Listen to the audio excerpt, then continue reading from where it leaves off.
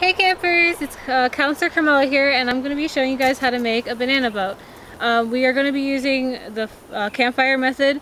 You could also cook this in the oven. You guys will be able to see a recipe in the description below. So first and foremost, you're going to get all your ingredients ready. I have 2 bananas because, you know, just a couple extra.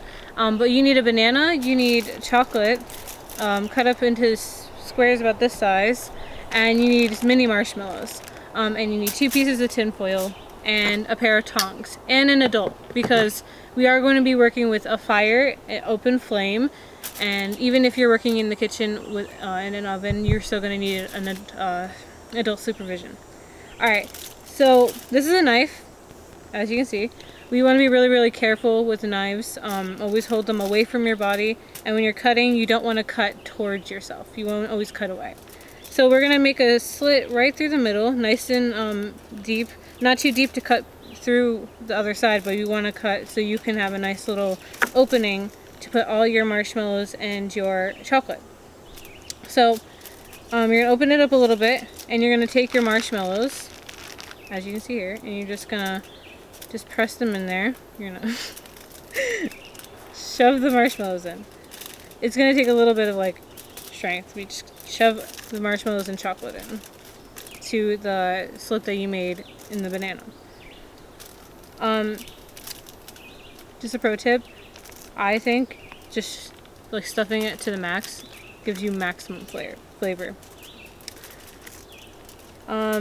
So after you get desired amount of chocolate and marshmallows into your banana, you are going to want to close up your banana as best as you can, just like this. I'm going to squeeze it a little bit. You're going to set it on the tin foil, move these so you can see, and you're going to wrap it up the best you can. The reason why I said 2 pieces of tin foil is because you really can't cover it all, with these little ones anyway. So you want to make sure you fully immerse the banana in the tin foil. Now this is where you're going to want your adult to really help you out. You are going to take your tongs, make sure they work, touch each other, you know, good grip. And you're going to take your tongs like this, and you're going to set it into the fire where the coals are. So we're going to walk over here to the campfire. Now you don't really see a flame right here, but the coals are super hot. That's what we really want to make sure that our food is cooking evenly and good.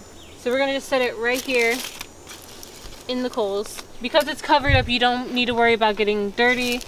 You're just going to put it right here in the coals, nice where it's hot. And you're going to leave it in there for about 15 minutes just to make sure that it's cooked. If you think it's cooked, you're going to want to mush it a little bit. And if it's not mushy, if it doesn't move, that means it's not ready. Alright. So I had already made a banana in the beginning, so I'm going to show you what the finished product is going to look like.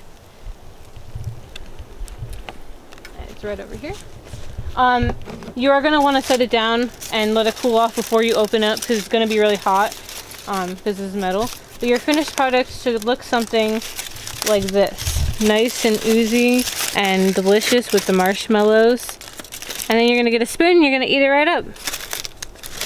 Alright, I hope you guys enjoyed the banana boat tutorial cooking video, and I'll see you guys around.